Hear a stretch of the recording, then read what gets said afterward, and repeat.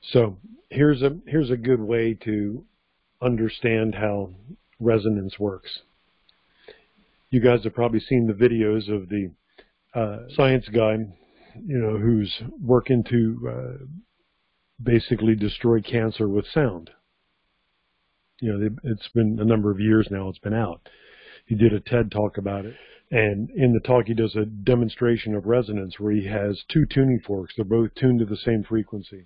And if you tap the tuning fork, get one tuning fork to vibrate, that one, because it's resonant, tuned to the same frequency, it's resonant to it, the second fork will begin to vibrate as long as it's within the primary and secondary field of the initial tuning fork.